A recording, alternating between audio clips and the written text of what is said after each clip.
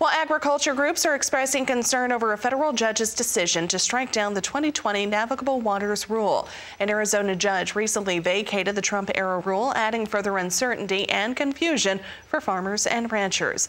Well, Arizona Farm Bureau President Stephanie Smallhouse joins us now with further perspective on the situation. And Stephanie, as always, thanks for your time this morning. Now, before we address your concerns, can you first give us a little bit of background on the rulemaking for the waters of the U.S.? Well, good morning, Janet. Yeah, a little background. The Clean Water Act requires that anyone discharging material into a navigable waterway of the U.S., like dredge, spill, or wastewater, from a specific point source, they have to obtain a permit from the Army Corps of Engineers. So over the years, there's been inconsistent permitting and enforcement of the act, and it made it evident that a rulemaking was necessary to pretty much clear up all this confusion. So both the Obama and Trump administrations actually created rules to define which waterways or waters of the U.S., or what we like to call WOTUS. And this is how the boundaries of the federal government's authority to regulate navigable waterways is actually determined. So what's the difference between WOTUS and the Navigable Waters Rule, and why, of course, is the Arizona decision such a concern?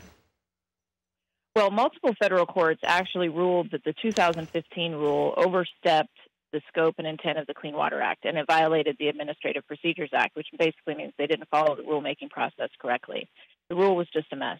So it eliminated the line between where water ended and land began. It regulated all land where water might collect at any time during the year, regardless of navigability or commerce, and it was just extremely confusing. So clean water obviously is of utmost importance for farmers to their crops, their livestock, and our families, but we shouldn't have to hire an attorney to determine planting decisions. So contrary to the hyperbole leading up to the Arizona courts vacating the 2020 rule, the Trump rule is actually quite similar to the 2015 Obama rule in that both rules protect the territorial seas, navigable rivers and lakes, tributaries, ditches, lakes, ponds, and wetlands. Really, the only difference between the two rules are that the 2015 rule was extremely broad in scope, and it required a permit for any waterway with a bed bank or high water mark, regardless of whether it only collected water during high rain events. It covered all ditches, all lakes and ponds, regardless of a surface water connection, and pretty much all wetlands. Versus the 20 rule under the Trump administration clearly covered all of these waterways, but in a much narrower fashion. So it only excluded dry washes, some ditches, lakes and ponds with no surface water connection, and wetlands separated from regulated waters. And that's because those are better left to the states. So by vacating the Trump rule, we're essentially thrown back into the 1980s enforcement until the Biden administration then creates another rule.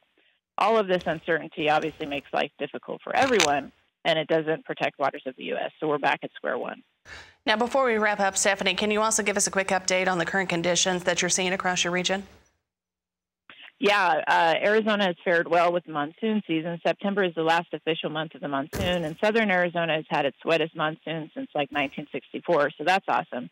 Northern Arizona, we're still seeing some pockets where extreme drought is still there, but really we've gone from a D4 exceptional drought, which covered 75% of the state in January, to only 1% now. So this is a short-term relief on the drought, of course, and the long-term we'll need more snow within Arizona and also in the Rockies. But we're sure happy about this summer monsoon season.